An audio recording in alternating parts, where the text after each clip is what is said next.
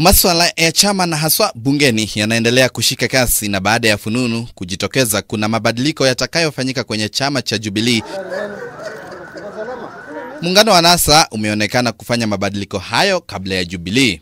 NASA ambayo inajumuisha chama cha ODM, ANC, Wiper na Ford Kenya imeandaa mkutano wa wabunge na kutekeleza mabadiliko kadha wa kadha. Honorable Kristantus Wahungu wa Malwa, MP Kiminini, to be removed as the Deputy Minority Whip in the National Assembly and to be replaced by Honorable David Iseli Simiyu, MP Tongare.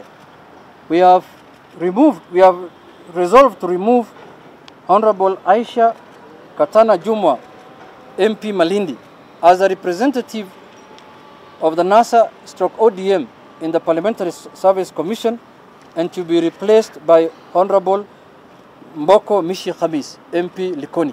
ODM imekuwa kwa muda ikitishia kumwadhibu Aisha Jumwa kwa kujihusisha na naibu rais William Ruto.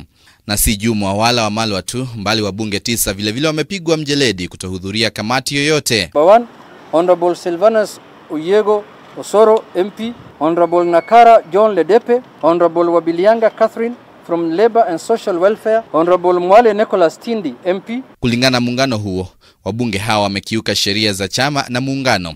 Lakini wakijitetea, baadhi ya wabunge waliotolewa kwenye kamati wasema kuwa ni njama ya kuwatisha. They are completely isolated. They will not be associating with us as a NASA coalition. And therefore ODM should keep their committee, give it to their busy bodies.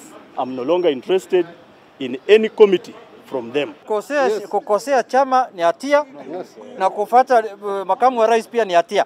Zote mbili ni hatia. Mwelekeo uliochukuliwa na NASA ukidhihirisha kuwa mambo si kawaida tena kwenye uongozi wa vyama bungeni, huku mamkano ya Rais Uhuru Kenyatta na kinara wa ODM Raila Odinga yakionekana kuwa msingi wa nipa nikupe hii ya mabadiliko, huku ripoti ya BBI ikionekana kuwa msingi wa mabadiliko haya. You are aware BBI task force is just about to conclude its work, and these members have been whipped to work very closely with the leadership of the coalition in parliament to make sure that the agenda of BBI is pushed forward. Eti kwamba viongozi wa vyama vya NASA, Wiper, ANC na Ford Kenya hawakuepo, chama cha ODM kimefutilia mbali madai kuwa wanaendesha mambo kivyao.